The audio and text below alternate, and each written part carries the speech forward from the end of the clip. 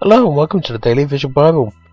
I'm Robbie Yates. You know, I have to admit, it's good to see that every so often more people are subscribing to this channel.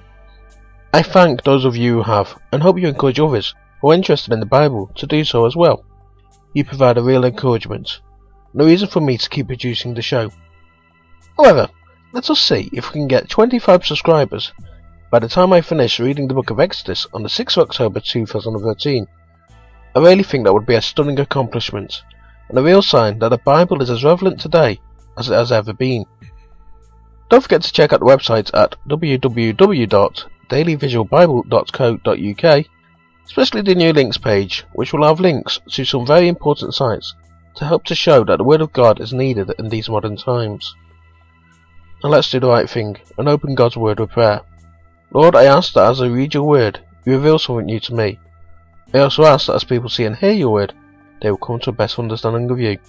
Amen.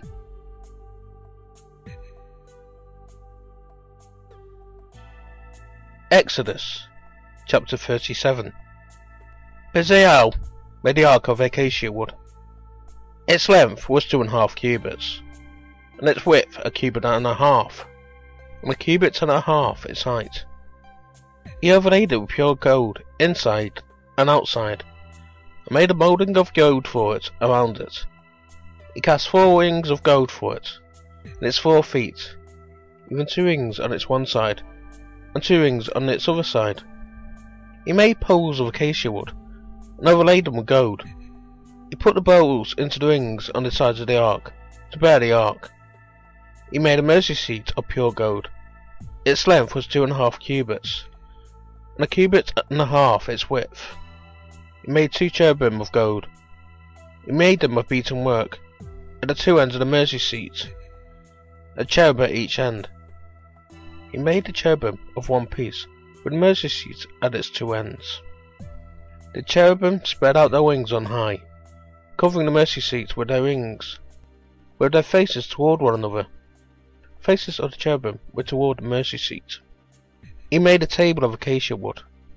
Its length was 2 cubits, and its width was a cubit, and its height was a cubit and a half.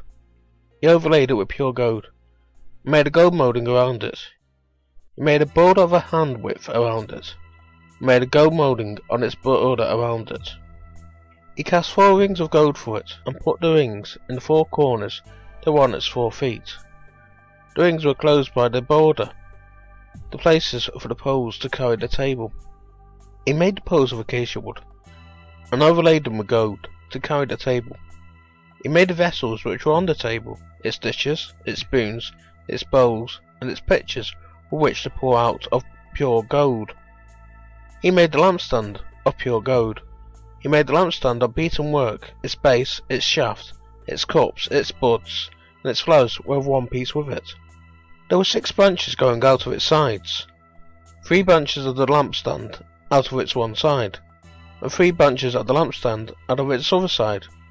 3 cups made like almond blossoms in one branch, a bud and a flower, and 3 cups made like almond blossoms in the other branch, a bud and a flower. So for the 6 branches going out at the lampstand. In the lampstand were 4 cups made like almond blossoms, its buds and its flowers, and a bud under 2 branches of one piece with it, and a bud under 2 branches of one piece with it, and a bud under 2 branches of one piece with it, for the 6 branches going out of it. The buds and the branches were of one piece with it. The whole thing was one beaten work of pure gold. He made its 7 lamps, and its snuffers, and its snuff dishes of pure gold. He made it of a talent of pure gold, with all its vessels. He made the altar of incense of acacia wood. It was square, its length was a cubit, its width a cubit. Its height was 2 cubits. Its horns were of one piece with it.